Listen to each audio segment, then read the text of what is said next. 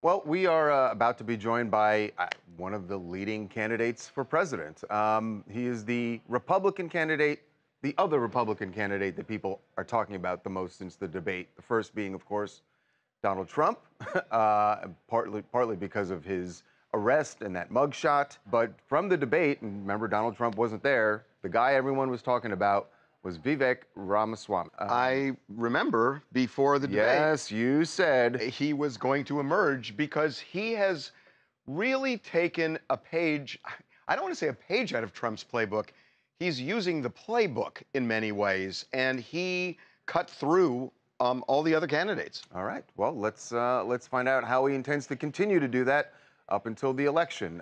Joining us right now is GOP candidate for president Vivek Ramaswamy. Welcome to TMZ Live, Vivek. Good to be on with you guys. How are you? We're good. I watched the debate. I was so interested, and it was clear that you really did kind of emerge, as a different kind of candidate, which was very clear that was your intention.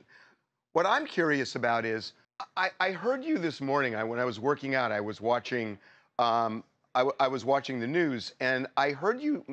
You said something about that you had never met a white supremacist, and that one really struck me because I just started thinking about things like Buffalo, the dollar store, which just happened, Jacksonville, which was Jacksonville, the synagogues. And I wasn't sure what the point was. Were you suggesting they don't exist, or you just got lucky? Well, I'm suggesting that there are all kinds of deranged people across the country.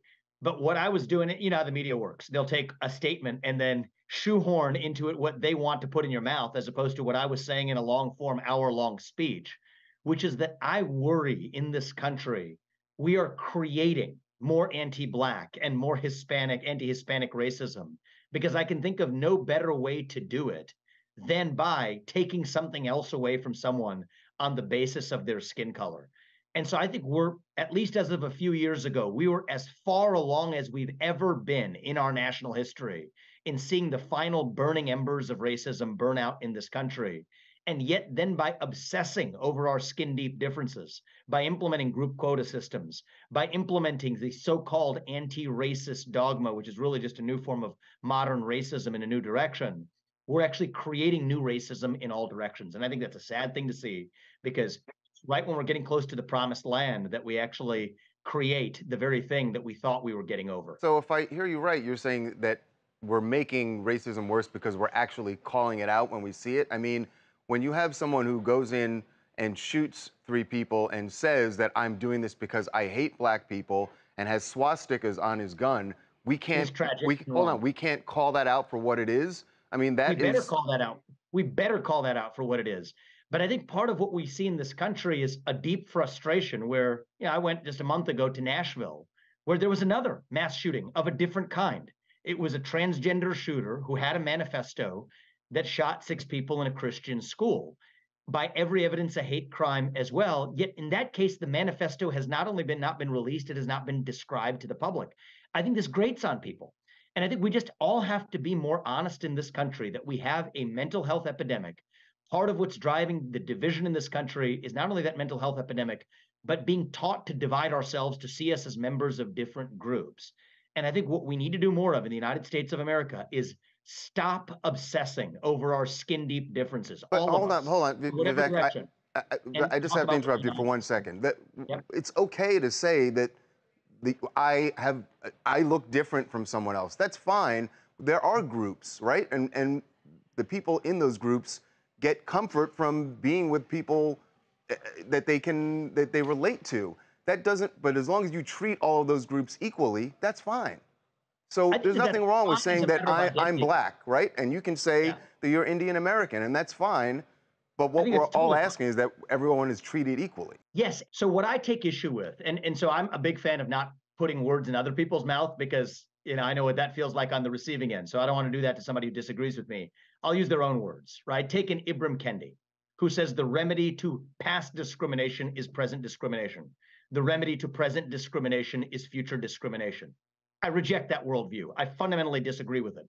Take an Ayanna Pressley, who I quoted in that same speech, who said, we don't want any more Black faces that don't want to be a Black voice. We don't want any more brown faces that don't want to be a brown voice. I reject the idea that the content of melanin in your skin dictates what you're allowed to say or think. And I think what we still instead should talk about is the fact that there are certain attributes that unite all of us as Americans. Yes, we can each celebrate our heritage. That's a beautiful thing about this country. But our diversity is only beautiful if there's something greater that unites us across that diversity. And I'm not telling you to adopt Presley's views or Ibram Kendi's views. But what I am saying is those have been immensely influential in this country, creating a dogma that causes us to see one another on the basis of our genetically inherited attributes. And that was wrong at points in our nation's past, just as it is wrong today. And I think the right answer going forward is you want to end discrimination on the basis of race. Let's stop discriminating on the basis of race, all of us. That's exactly how we move this nation forward. And that's just a different worldview than one that embraces race consciousness in our policies, which I worry, many people will point to that being anti-white or anti-Asian racism. I worry that that creates anti-Black racism and anti-Hispanic racism in response. And I do think that anti-Black and anti-Hispanic racism is on the rise in this country, in part owing to vengeance coming from those same so-called anti-racist policies. So my goal is to unite this country. As I said, that's what differentiates me from other candidates in the Republican field, including Donald Trump, including others.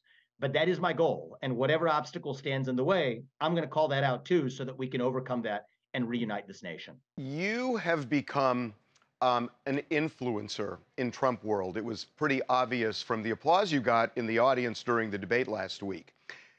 If Donald Trump is convicted and sentenced to prison, would you, as an influencer, would you publicly urge people not to engage in violence? Because that's something people are fearing right now. Would you publicly declare, do not engage in violence? Yes.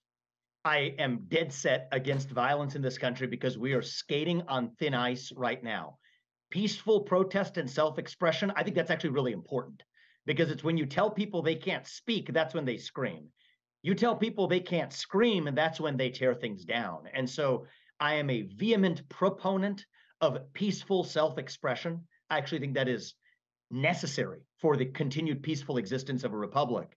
I think sometimes the mistake we make is systematically suppress people to shut up, sit down, do as they're told, censor them if they say the wrong thing on the internet. That breeds discontent.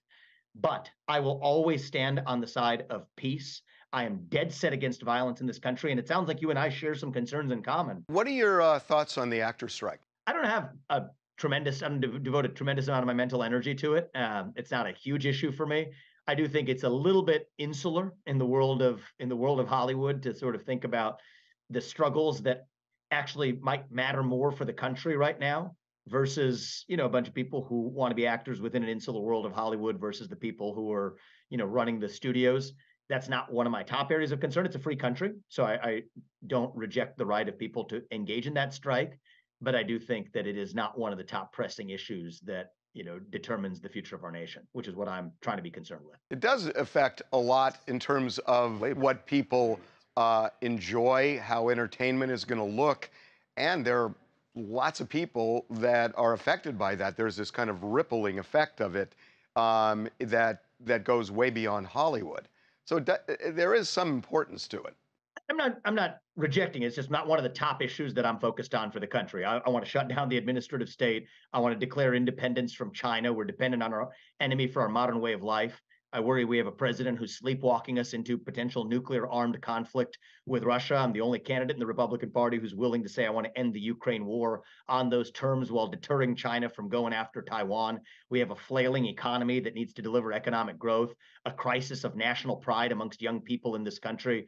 Those are some of the issues that I'm focused on. And so on my list of priorities, the Hollywood strike was not as high on the list as those questions. But, look, I hope they work it out. And I hope that everybody in a bargained process is able to get back to work. I do think that that's a lesson we could take across the American economy is getting people back to work. And Hollywood should be no exception to that. We're in Los Angeles, and we just had this crazy tropical storm. And again, I'm kind of an old dog, and I've never seen anything like that in my lifetime. Maui burned up, at least Lahaina did, and the country is experiencing temperatures that we've never seen before, as is the world. And I heard what you said during the debate, where you kind of brushed aside climate change. What do you think is causing all this? Yeah, so let me give you my actual views on this. Happens to be something I've studied quite carefully in the last several years. The climate change agenda is a hoax, is what I said. And what I mean by that is that the temperature related or climate related disaster death rate, tornadoes, hurricanes, heat wave, fires, the number of deaths over the last 100 years is down by 98%. For every 100 people that died of a climate related disaster in 1920, that number is 2 people today. That fact is not disputed. The reason why is more abundant and plentiful access to fossil fuels. More people die today still, 8 times as many more people die of cold temperatures rather than warm ones. The right answer to all temperature-related deaths is more abundant access to fossil fuels. The Earth is covered by more green surface area coverage today than it was half a century or a century ago, because carbon dioxide is plant food. So these are hard facts, not disputed, but that you don't hear from the climate agenda. But Vivek, hold on, Vivek. Wouldn't the reduction in deaths be more related to technology that's allowed us Yes. to warn Technology people and to powered get by- people out of the way of danger? And there's nothing to do with fossil Technology fuels. powered by fossil fuels. Technology powered by fossil fuels. And that's my point. So I favor adaptation. I favor climate mastery. Look at the likes of what Bjorn Lomborg to Alex Epstein to even Steve Koonin, a physicist who served in the Obama administration. I've read all their books cover to cover. I think the reality is the climate change policies are going to be more hostile to human flourishing than the threats posed by climate change itself. But I got to stop you. At a point when it gets too hot, people can't survive, and it's getting hotter and hotter and hotter. And I mean, you tell that to the folks in Lahaina that you need to adapt, and they're looking at it saying, how do we adapt when we're running for our lives into the ocean? Well, I happen to have talked to some of the folks in Lahaina, actually. So, as have we, by the way. Good. I'm glad for that, because I think we should look after our fellow Americans before we're looking halfway around the world to places like Ukraine, where many politicians have more concern than for Maui. But here's what I would tell them, and actually what is based on what they told me. You want to know what actually caused more deaths in Maui? There's somebody who is a climate agenda activist, who is a left-wing appointee, who believes in indigenous water rights, that delayed during a critical period, half a day, the provision of water to put out those fires. That is wrong. You actually have a timber policy problem in this country, where environmental activists for years have now stopped the normal process of actually regular fires that don't actually reach the scale that we've seen from Canada to Maui, because they're actually planned and controlled, as they have been even for much of human history. And so again, I think the policy response in the name of this new climate religion is literally causing more deaths. And the reality is, and I can call out exactly where the farce is, the climate agenda has nothing to do with the climate, because the same people who are opposed to carbon emissions here in the United States are totally fine when those same carbon emissions get shifted to China.